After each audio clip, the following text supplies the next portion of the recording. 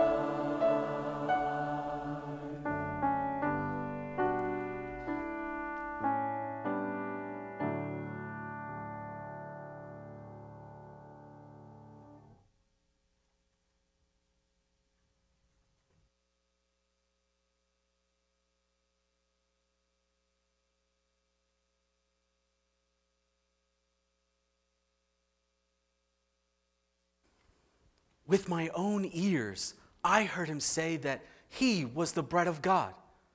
And then he said, I am the bread of life. I was puzzled. Who wouldn't be?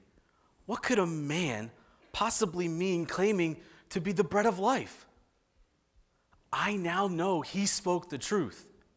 This is the story of how I came to know him through the breaking of bread. Father! Father, where are you? You won't believe it. I have to tell you everything. I'll burst if you're not home. Mother, it's the best thing in the world. It's better than 1,000 pieces of silver. It's the very best thing that ever was. 1,000 pieces of silver could come in handy. You won't believe it. I can't believe it. Wait till I tell you. Lucas, that's not the basket you left with this morning. No, it's one of 12. The 12 amazing baskets. Oh, Mother, Father, where shall I begin? Suppose you come here and sit down first. Catch your breath. Here's a cool glass of water. Now, tell me as slowly as you can. Did you see the rabbi? Did I see the rabbi? Did I see him? I talked with him. He put his hand on my shoulder while his disciples counted the loaves of bread and fish you sent. He looked at me and smiled as if he knew. He did know. He had to know. He knew exactly what was going to happen before it ever did. He's amazing. Sip the water, Lucas. You're not making much sense. No. Here's how it happened. It was late in the day. I still had the loaves of bread and fish you sent for my lunch, Mother. You mean you didn't eat the lunch I packed for you? I just Lucas. got so caught up in what the rabbi, Jesus, that's his name, and what he was teaching, that before I knew it, the sun was going down, and I still had my lunch. But listen, I gave it to him. You must be starved, son. No, I can't hold another crumb. All of us ate as much as we could hold. And look, here's a basket of what was left over. Son, we are poor, yes, but we do not beg bread of others. No, it's our bread, all of it. It's the barley bread you baked this morning, Mother. You know, Lucas, that I only sent 5 little loaves and those 2 smoked whitefish with you this morning. Hardly enough for a boy your age, but One more sentence, Mother. One more sentence, and you will be as amazed as I am. Very well. Jesus took those 5 loaves of bread and blessed them and started breaking them into pieces and handing them out unto everyone there. They say there were 5,000 men alone, and every man, woman, and child on that hillside had their fill of bread you baked this morning. That's not possible. That's not my bread. That is the miracle, don't you see? You mean to say the bread in this basket? Leftovers of your bread which he broke into pieces.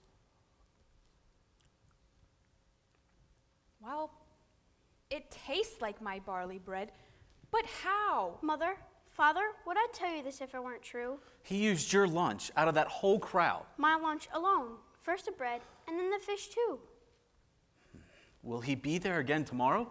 As if we could get to him, dear. That's the best news of all. Today, here's near Capernaum. That's why I'm home so late. Yes. But tomorrow, they say he's coming to this side of the lake. Here? To Bethsaida? Yes, and Father, he heals all the sick who come to him. Lucas, don't cook up false hopes. But Mother, one man had a withered hand, and when Jesus touched him, it straightened out, just like yours or mine. And the whole crowd shouted for joy. Anyone who touched him was healed of whatever sickness he had. But the crowds he gathers, how could I get to him among so many? And tomorrow is market day. I have food to buy, so I won't be able to help. Father, what if we borrowed Uncle Cleo's boat and rowed right up to him? Uncle Cleo let us use it before. Your Uncle Cleopas may be at his homestead in Emmaus and not up here by the lake at all. We could at least check. Please, Father? Lucas, it's one thing for a boy to run all over the countryside on adventures, but your father is not strong Now, enough. no more of that. I can see by the boy's eyes that I'll have to check on the boat at the very least. May I go with you? Stay here and help your mother. If I'm able to get to the boat, we'll have to get started before dawn, and you'll need your rest. I'm good with yours, Father. You'll see. You get some rest. Good night, son. Night, Father.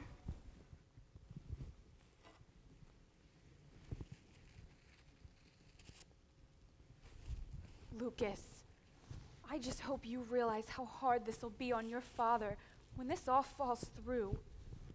Now, I want you to get some sleep while I get the rest of this bread in the oven. But we don't need it. We have the basket full. We can't waste what I have here. Okay.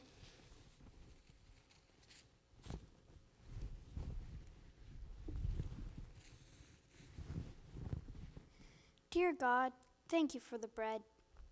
Thank you for Jesus. Help Father get to him. Bless Father and make him well. Bless Mother too, and help her to understand. Bless Jesus in all the things he does. He is so kind and good and powerful. He is just like you. Amen.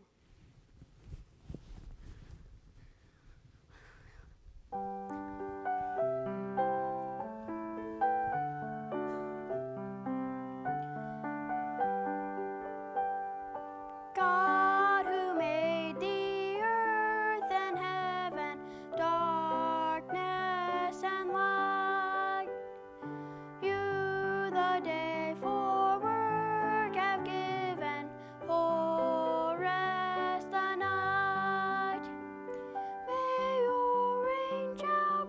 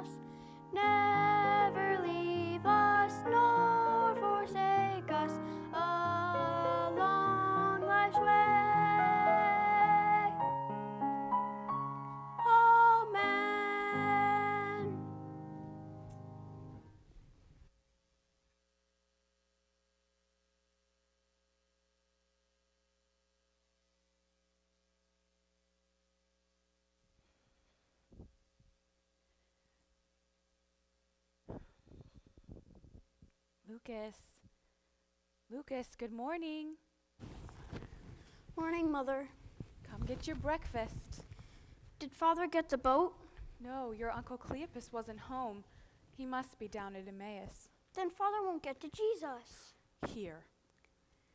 Eat your bread and cheese. Mother, why don't we eat the bread I brought home yesterday? I don't trust it. Who knows where it came from? It's better to have our own. But Mother, Jesus blessed it. You'll do as you're told and eat the bread I baked last night. Where's Father? You'll be happy to know that his hopes were so high that this Jesus could heal him, that he left in the middle of the night so he could walk to the lake by daybreak. He did? He's already gone? Yes. Mother, you have to come too. This will be the greatest day ever. I just know it will. Nonsense, Lucas. Someone has to go to market, and someone has to be here when you and your father come home and are crushed with disappointment. What if we're not disappointed? I'll believe that when I see it. Now your father said to look for him by the near side of the main dock. I'll have to take food again. I actually packed some loaves and fish for you both. But what about all this from yesterday? Is my bread not good enough for you? Yes, Mother. Thank you for the lunch. Now you just see that your father makes it home safe. What are you going to do with that basket? I don't know. Taste it and see, Mother. It's good. Run along now, Lucas. You'll see, Mother.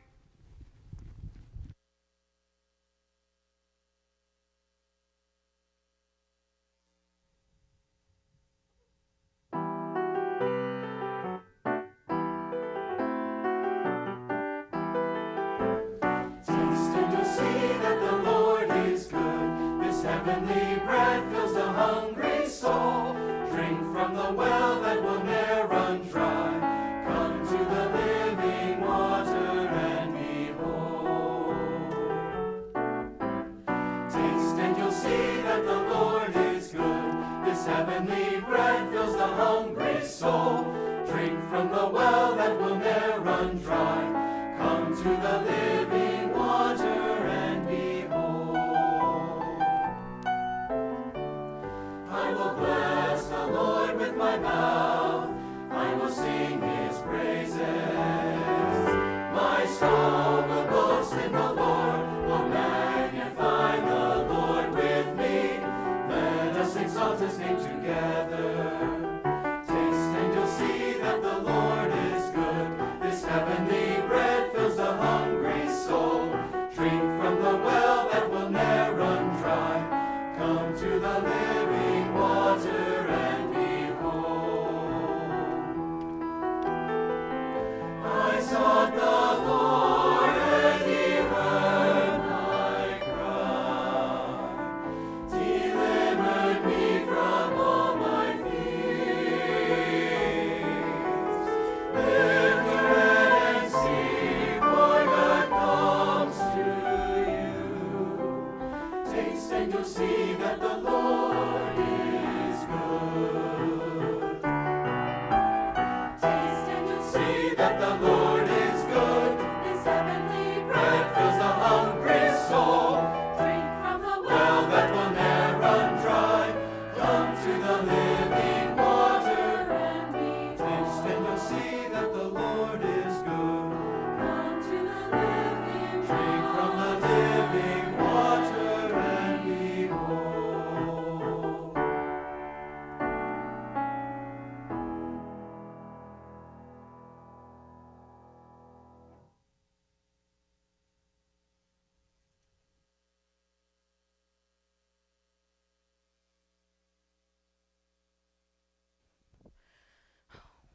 Where are they?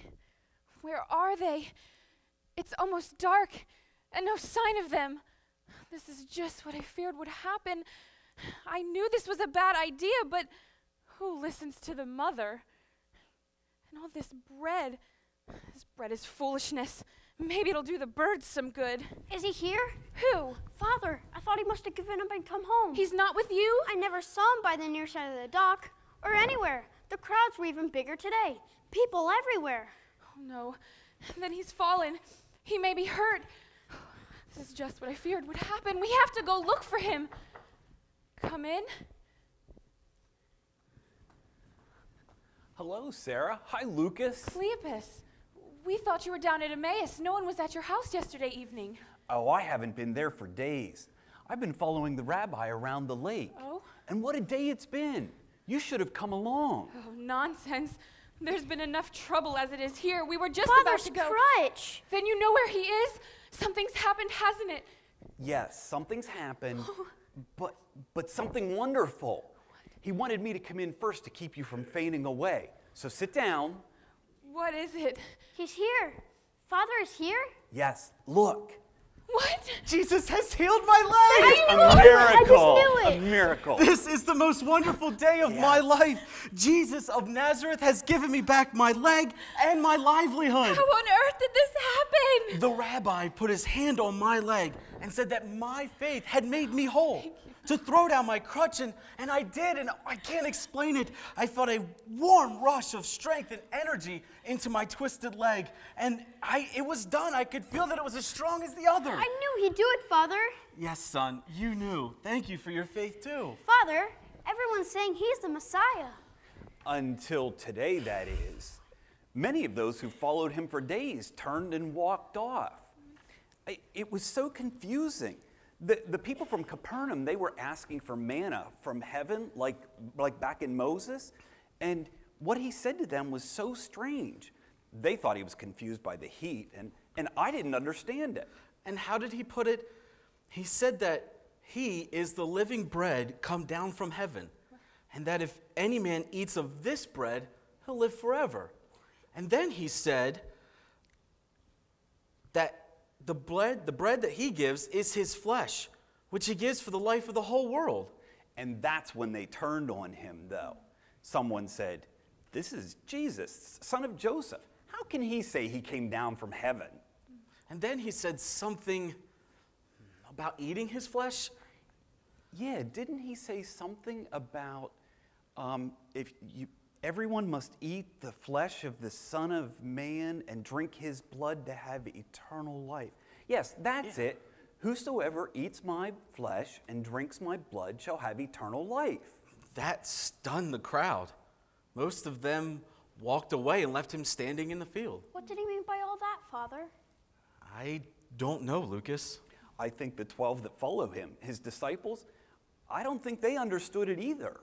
Well, I have to believe he's the Messiah. He's given me back my leg and my livelihood, and I'll serve him until the day I die. And I don't know who he is, but I see what he's done. He must be sent from God. But what am I doing standing here when you men must be famished from walking all day? Yes, I have been walking all day, and what a blessing it is to have sore feet. I'll never complain of sore feet as long as I live. Put me down! Dear, can't you see we have guests? I'm sorry. Cleopas, will you break bread with us? I'd love to. I haven't eaten all day. These are crumbs from yesterday.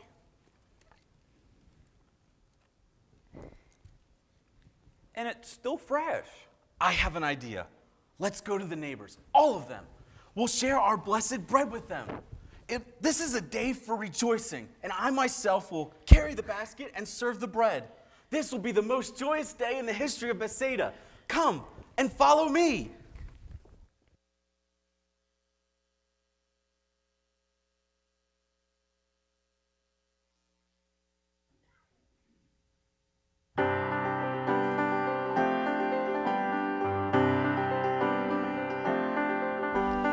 Come and sing unto the Lord, to God our voices raise.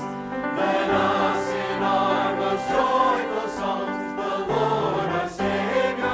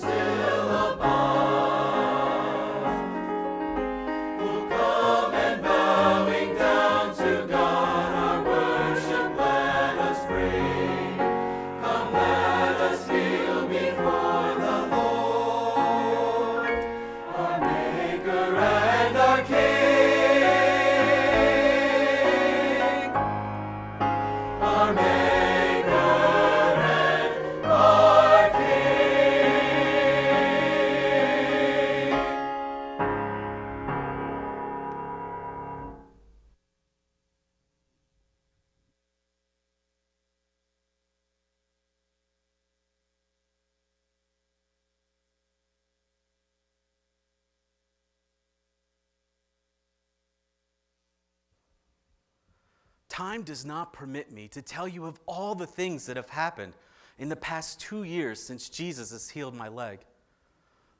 But most strange are the events of the past week in Jerusalem. Events so horrible that they seem to prove once and for all that Jesus was not who he claimed to be. It was the feast of Passover, and we decided to take Lucas down to Jerusalem for the great celebration. News was everywhere that Jesus was going to be at the feast as well. We were thrilled. I wanted to see him again and thank him again for what he'd done for me. And I did see him again, but not as I had wished. I witnessed his execution there at the public gallows just outside of the city. I don't know all the politics involved. I only know that I watched as those precious hands, those same hands that touched my leg to make it whole, were nailed to a wooden cross with iron spikes, and his legs as well. Flesh and blood. 2 years ago, Jesus spoke about flesh and blood. And this week, as I stood there and watched, his flesh was broken open and his blood flowed out upon the rocks below.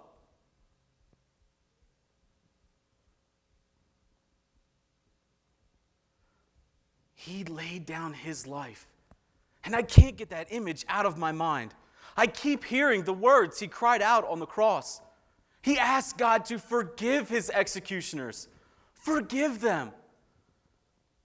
And the look in his eyes. I've never seen such a look as I saw in his eyes. And I pray to God that I will never forget the precious image of the bread of life nailed to a cruel cross with nothing of hate, nor even anger in his eyes. Nothing but love.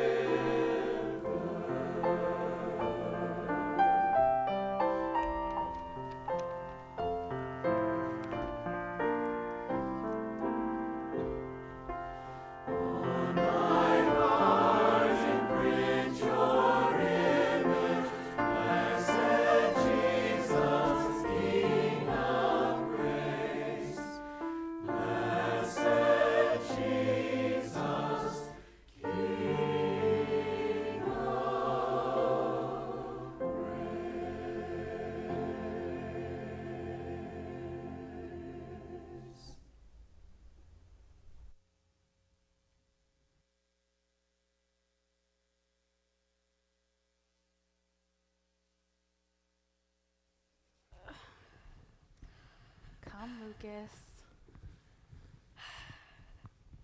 Home. I'm so tired. I could fall asleep right here now. Put your things away first. Aw. When will Father be home? Lucas, I told you not to ask that again. He had to stop by and see your uncle. Emmaus is a few miles out of the way, so he should be catching up with us by now. I didn't see him on the road behind us. Well, maybe he stayed the night with your uncle. Your Uncle Cleopas seemed to take it all so personally. Your father did too. Mother, Yes, Lucas? what are we going to do with that basket? It's not much good anymore. Basket. I almost threw away the basket. And all that bread too, the first day you brought it home. But Lucas, no matter what has happened to Jesus, he gave your father back his health. And that basket, it was at the center of the happiest day anyone in this town has ever seen. But I don't want to keep it now. Well, we'll talk about that when your father gets home. Lucas! Lucas, where are you? I have to tell you everything. You won't believe it. Lucas, where's your mother? It's the best thing that ever happened. What is it, Father? Oh, sit down, catch your breath. Strange. This reminds me of that day 2 years ago. Oh, but another miracle has happened. What? Tell us, Father. It's Jesus. He's alive. Alive? I saw him. We both did. Your uncle and I. He talked with us. He walked right beside us, and we never even knew it was him. He asked us why we were sad. Can you believe he asked us that? He knew why we were sad. Oh, he was trying to get us to see, but we couldn't see past the noses on our faces. Dear, sit down. You're not making any sense. Take a drink. You know, you're making less sense than Lucas did when he brought home that basket. The basket. Where's the basket? How can he be alive, Father? He is, Lucas. I promise you he is. He's more alive now than ever before. Here, I'll tell you everything. This stranger who walked with Cleopas and me was telling us from the scriptures all about the Messiah. So many things seemed so clear as he explained them to us. How the Messiah had to suffer and die for the sins of the whole world. Oh, I have to read Isaiah again. And then we were on the road to Cleopas's house, and the stranger was continuing on his journey. But Cleopas insisted that he join us for supper. We continued talking as Cleopas got something ready, and then he got something on the table, and I first knew it was Jesus when he broke the bread. The bread, I could see his hands were torn where the nails had gone through. Oh, the bread of God, the bread of life, the bread come down from heaven. Then what? Then I don't know how, but he disappeared from our sight. Cleopas and I stared at each other for one long moment. Then we ran all the way back to Jerusalem to tell his disciples what we'd seen. Back to Jerusalem, but how could you be here so soon? I ran all the way on the blessed legs he gave me. And I'll keep on running from house to house in Bethsaida and Capernaum and anywhere else I can tell everyone I meet. This is what Jesus meant on the day that he made me whole. He is the living bread come down from heaven. And if any man eats of this bread, he'll live forever. It'll be just like that day we walked all over town with the basket of the bread that he blessed. Only this is far better. This is the bread of life.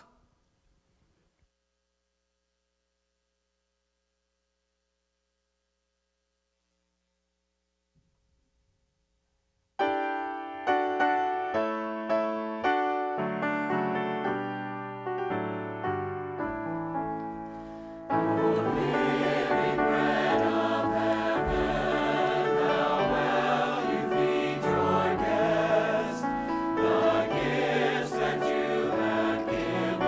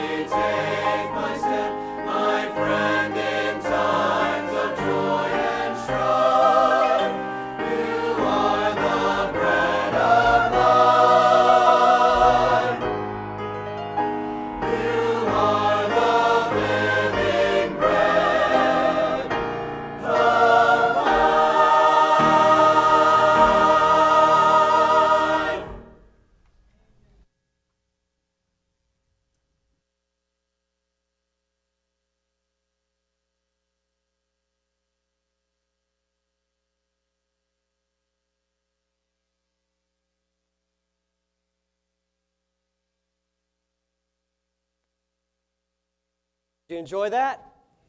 Did they do a great job? Let's give them a hand, please.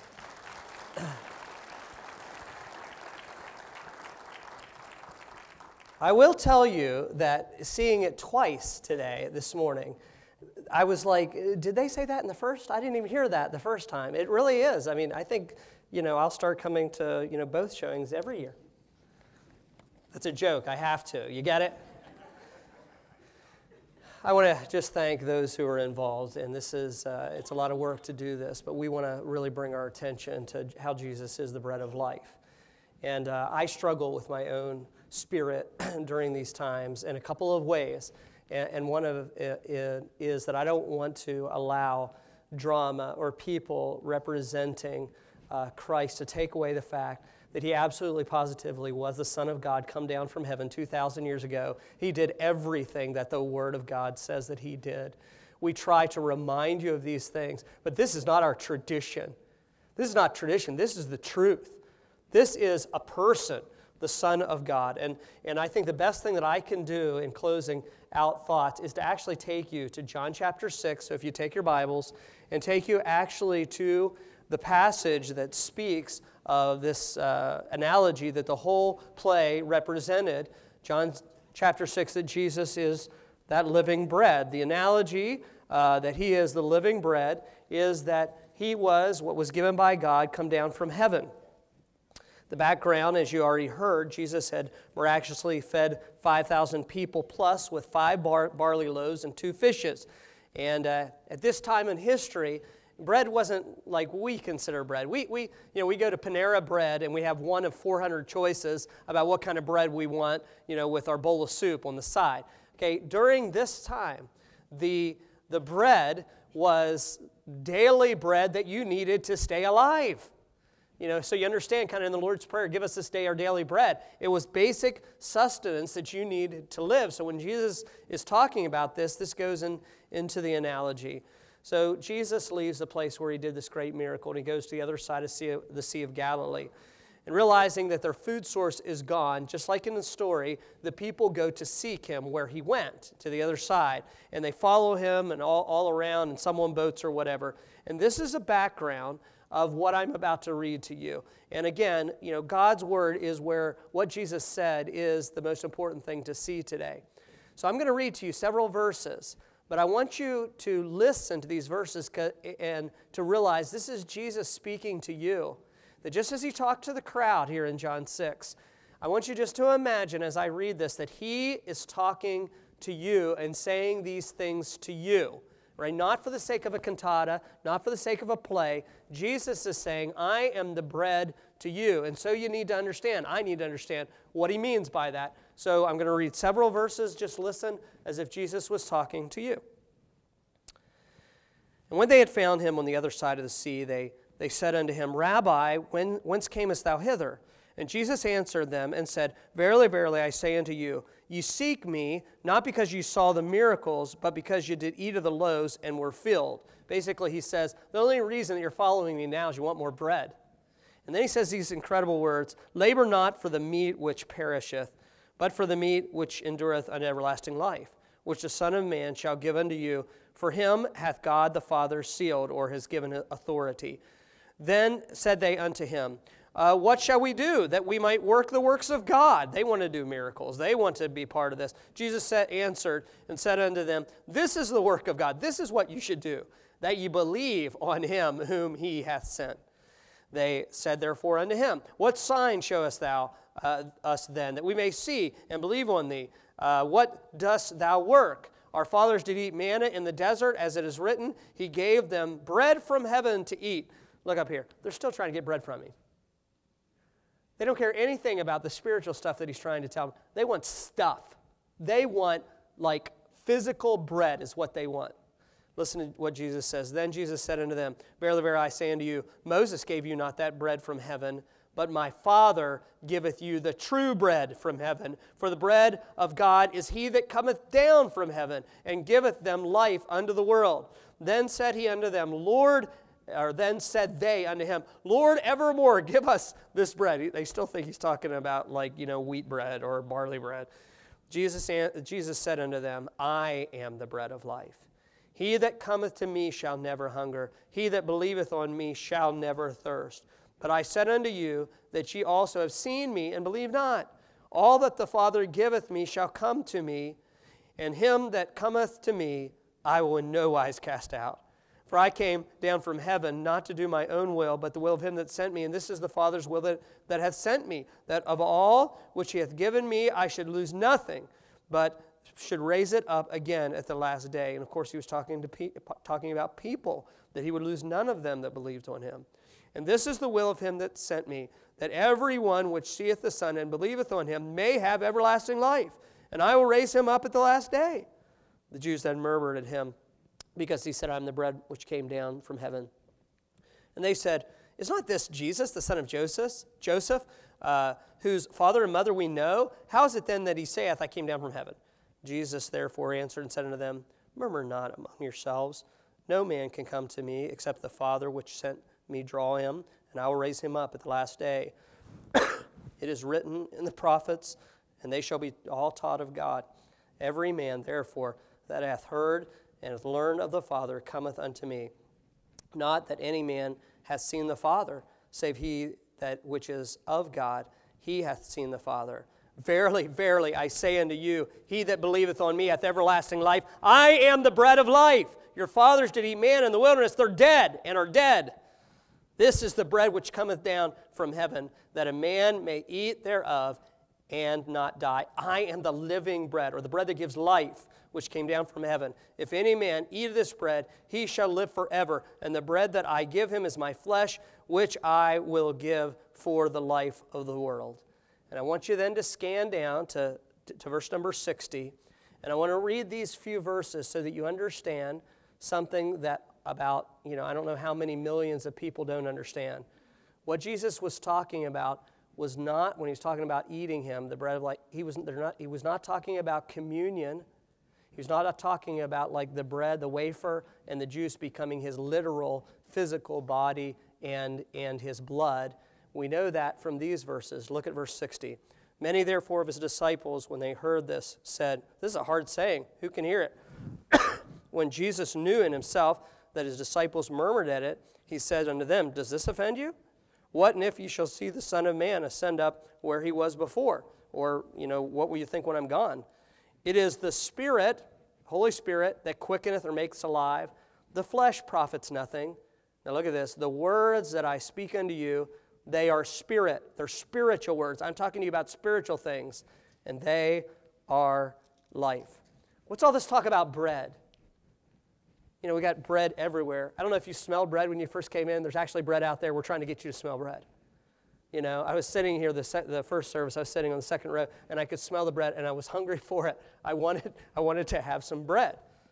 As I said, bread to us is just nice with our dinner, but daily bread speaks of a basic need of food that we all have, something that man cannot live without. We need our daily bread. The daily bread is the antidote for the starvation that much of this world has always experienced, people needing food. But bread also speaks of a hunger and a need to be satisfied within us, not just physically. It speaks of something we need, the reoccurring daily hunger that's in every man and every woman. And Jesus uses this hunger and desire for bread as a spiritual picture in this passage of every man's longing for the needs to live both satisfied here on earth and, more importantly, satisfied in the next life. Now listen to me. If you live a very long life, you may live to be 90 or 100 years old, but you will live in eternity forever. You will live somewhere else forever. And so the idea is it's not enough for you to get enough in this life. You need to know what you need to do to have life in the next life. Every man and every woman needs more than they were born with spiritually. They need something outside of themselves. We look at amazing creation around us, and anyone that has any intelligence realizes that this just didn't come from nothing. There's someone, some great designer who made everything. We are aware of our own conscience all over the planet. People are aware of their own conscience within them, knowing that some things are right and some things are wrong, not just here in America, in Afghanistan, in Iran, in Africa, Saudi Arabia, in India, in China. Everyone inside of them knows that certain things are right and certain things are wrong. How did that come? Why do we have that knowledge? We know there's something outside of us. We cannot truly be satisfied with our own mind, our own philosophies, and our own ideas of religion. They only get us as far as our own brain. And every person needs something beyond ourselves to bring spiritual life and eternal life to us. And there is only one thing that is that spiritual bread that will satisfy your soul in this world and the next, and that one thing is Jesus the Christ. And He is the answer to what is going on right now in your life and what will go on in your next life. In verse 26 and 27, if you look there at your Bible, Jesus exposes the hearts of these people who are just following Him for physical bread. But isn't that so much like us? We care so much about what's going on right now and what food we have in the pantry and what money we have in our wallet and our 401k, what kind of car we're driving, what kind of house we have. We care so much about the physical things. We're missing it. He says it is not even that you want the miracles anymore. You just want stuff. You want physical food. You want what you want right now. And then He tells them something that may seem a little bit incompassionate in our benevolent society. He says, don't chase after the physical bread. Chase after spiritual bread that keeps on satisfying your hunger into eternal life. Folks, we have got to get our eyes off of this life. We've got to get our eyes off of the fact that we want stuff in this world. There are things to be had. There's bread to be had that is much greater than this world. He says, Jesus said, I am the one that can give that to you. God the Father sent me to do it. I am the real deal. You notice He uses the words in verse 32, the true bread. He says, I'm not the fake bread. I'm not the stuff that satisfies you for a little bit. I am the true satisfaction. I am the one that can truly meet the needs of your heart. The hungers of your soul. I can provide you substance that will allow you to live forever. Physical things can't do that. Cars can't do it. Houses can't do it. Prestige can't do it. Intelligence can't do it. Beauty can't do it. Money can't do it. Only Jesus can do that. He is the true bread. What a claim. I told the morning crowd that either He is exactly who He said He is, God the Son come down to heaven as an ambassador, a mission to provide man a bridge to God, to live with Him, to be reconciled with Him, and live forever, or He's a crazy man. He's a crazy liar. There's no halfway with Jesus Christ. You can't sample Jesus Christ. He is who He says He is, and so we must give our whole life to believe on Him and to follow Him the rest of our life, or we must deny Him. It's got to be one way or the other. It can't be halfway. I want you to notice here in the passage, Jesus is the bread that God gave from heaven to eternally satisfy mankind. Look again at verse 32 and 33. Then said Jesus unto them, Verily, verily, I say unto you, Moses gave you not that bread from heaven. He means that God's the one who gave that to you. But my Father giveth you the true bread from heaven. For the bread of God is He's talking about Himself, which cometh down from heaven and giveth life unto the world. The people don't get what Jesus was saying in 26 and 27. They try the whole way through here, as I pointed out, that they want to just get more bread from Him. I mean, it's kind of cool, when no one has anything but a little lunch, and there's a little bit of food, and He feeds 5,000 people and 12 baskets beyond that. That's cool to see, and I don't fault these people because I'd like to see that again. I would like to see such miracles. But Jesus was pushing them to a stronger thing. He told them, their forefather Moses that gave him that miracle bread in the wilderness called manna that would appear on the ground, whatever, that He was greater bread than that. Jesus says, you don't get it. Manna is not bread from heaven. I am bread from heaven.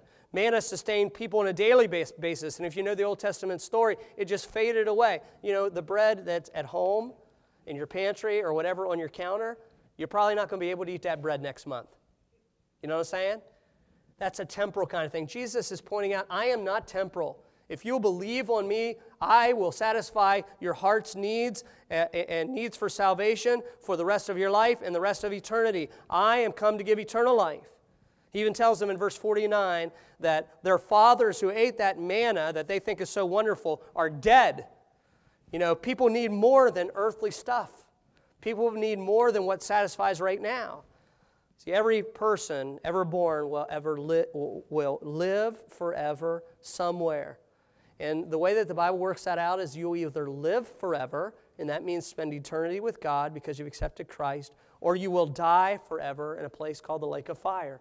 And the difference of whether you live forever or whether you die forever is what you do with Jesus Christ in this life. That is the difference between life and death. Look at verse 35. Jesus said unto them, I am the bread of life. He that cometh to me shall never hunger, and he that believeth on me shall never thirst. Jesus said that we must come to him and believe on him. You know, there are so many things that distract us. You know, you can read articles all about the gadgets and gizmos and how many people are just stuck on Twitter and Facebook. And, you know, if you go into any room or any airport or any restaurant, you see people just stuck, you know, on their devices, whatever. So many things to distract us. So many things to take our mind off of the main thing. And I believe this is kind of what Jesus is saying here when he's saying, come to me. Turn away from other distractions. Open your eyes. Wake up. I am the real deal. Come to me and believe on me. And if you do, you'll never hunger or thirst again. As I said, it's obviously speaking of spiritual words, a spiritual hunger. That when we receive him by faith and believe on him, it's like eating him. It's consuming him. It's taking him in. We are becoming one with him. We are believing on him and trusting on him by faith. Spiritual words. We must come to him and believe that he is our creator, that we have disobeyed. That from Adam and Eve, who turned away from God to disobey him, so every person, sin passed to every one of us. But he was the Savior who came to make everything right, to make a way of forgiveness, and to be our Lord and our Master for the rest of our life. We as people try to do so many things, different things, to satisfy the hungers of our soul. Because, would you be honest with me? You need stuff, just like I need stuff in my heart. I want to know that someone longs and cares for me. I want to know that my life has meaning and that I want to know what the meaning of life is. I need someone to take away the guilt of my sin that I know that I have done towards God. I need someone to comfort me. I need someone to help me in trouble. I need someone to love me and to guide my life daily. I need someone to be peace when I come to die. I need someone to calm my fears about what's going to go on in the afterlife. And that person is Christ. But we use so many other things to try to satisfy that. Everything from self-esteem, to feel so good about ourselves, to our careers, to our talents and our self-worth of trying to meet the satisfaction by the things that we have done or what we are. Maybe we try to find that satisfaction in a bottle, whether that be an alcohol bottle or whether that be a bottle of pills. We try to dull our senses to the fact of what really our heart needs, our life needs. We try to meet those satisfactions with religion. And I want to tell you straight up, I'm going to be the first one to tell you that it's not the Baptist church that will get you eternal life. And it's not the Methodist church, and it's not the Catholic church. What we preach at this church will cause you to find eternal life. But the tradition of coming and sitting in these red chairs won't do anything for you. And dressing up or acting a certain way will not do anything for you. It is only the Lord Jesus Christ that can satisfy the needs of your heart. And you can't quench that satisfaction with anything else. We come up short in the quiet places of the night when we put our head against the pillow and we consider that none of this has satisfied us. Jesus says only he can be that bread to satisfy us by coming and believing on him. He is the answer to every soul's need. A person, not a religion or a church. Jesus, the bread. Did you get the picture? Jesus, the bread, was broken for you on that cross. That's why he calls himself, or one of the reasons he calls himself the bread, because he was broken. He was torn apart for you. And they beat him, and they put a crown of thorns on his head, and they scourged his back, and they put iron nails through his hands and through his feet. Why was he doing that? He was your substitute. Look at this. He was doing it because of your sin. And all the way that I treated people last week, and the bad thoughts that I had, and the way that perhaps I was dishonest in some way, everything that I have done, everything you have done in the past and in the future of our lives, Jesus Christ was being punished for it. The wrath of God was poured out upon him. That's the whole deal. He was dying for eternity so that you could live for eternity. He is your substitute. And here is the real deal. The real deal about salvation and receiving the bread of life. If you will believe on him and you will admit your sinfulness before Him, and you will believe that He died there on that cross for that reason, and He rose again to beat your sin debt, He will trade you for your sin. He'll take your sin and trade you His own righteousness. His own righteousness will be glued on top of you by God, so that when God views you from that point of receiving Christ and on, you will forever be as righteous as Jesus Christ. Now that's a deal, and that is salvation. And whoever takes that bread, the great living bread, will never die. And the needs of their heart will be satisfied. And they will have a friend that sticks closer than a brother. And he that cometh unto me, as the scripture says here, I will no way cast out. You know what that means? He that cometh unto me, I will in no wise cast out. It's somewhere in verse 37 through 40. He means this. Look, the best grandma here, the most moral person, to the worst sinner here, we're all at the foot of the cross is level. We all need Jesus Christ. We are all sinners. And everyone that comes to Him, there is no way in the world that He'll turn you away. He'll receive you. He'll save you. It's a one-time decision where you believe that He was the Creator, come to die in your place, come to give you His righteousness, come to forgive you forever and ever. Believe on Him. Take and receive the bread of life. You say, Pastor, how do I do that? Well, as I said, there's no halfway. The Bible says, whosoever shall call upon the name of the Lord shall be saved. And I remember that July day of 1980 when I knelt by my sister's bed and I crawled out and asked Jesus to save me. It's a one-time decision where you are trusting Jesus Christ as your Lord and Savior. And you take Him as your Lord and Savior and you never turn back and you live for Him the rest of your life. And because of believing on Him, He takes away your sins, forgives you, and gives you His righteousness in place of your sin. That is salvation. So you have a decision what you're going to do with all this bread. You have a decision to make. What are you going to do with Jesus Christ? I want to give you an opportunity right now that you would call out and ask the Lord to save you. It's a decision by faith where you just call out and admit that your sinfulness and you need to be saved. So I'd like you to bow your heads across the place. Our choir is going to sing a part of a song that they sang. There's no magic that is in the words that you say. It's not an incantation that you memorize. There's really no sinner's prayer in the way of repeating an exact thing. You just from your heart cry out and you tell God that you are a sinner and that you believe that His Son really came to this earth and died on the cross and rose again for you. And you just say, God, please save me. Because of Jesus and what He did, please save me. He already took my punishment for me. Please save me. You put it in your own words. The choir is going to sing right now. If you do not have Jesus as your Savior, call out right now in your own words, in your own heart, and ask Him to save you.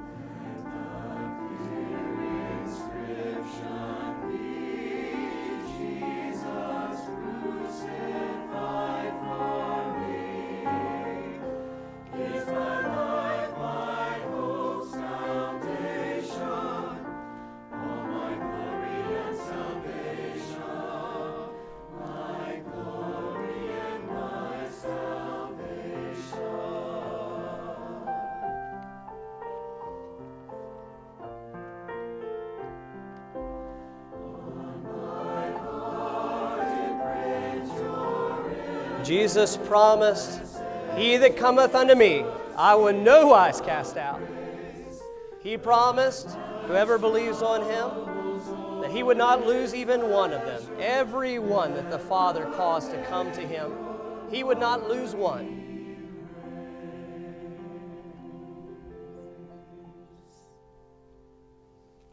As your heads are bowed, just me and the Lord.